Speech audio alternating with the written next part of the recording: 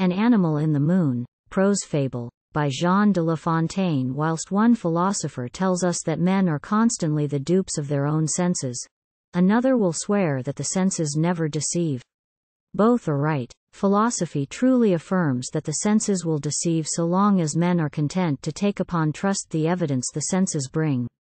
But if this evidence is weighed, measured, and tested by every available resource of science, the senses can deceive no one.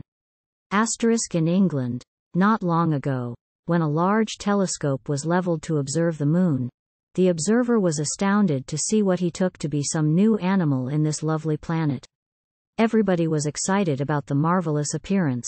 Something had occurred up above there which, without doubt, must betoken great changes of some sort. Who could tell but that all the dreadful wars that were then convulsing Europe had not been caused by it? The king, who patronised the sciences, hastened to the observatory to see the sight, and see it he did. There was the monster right enough. And what was it after all?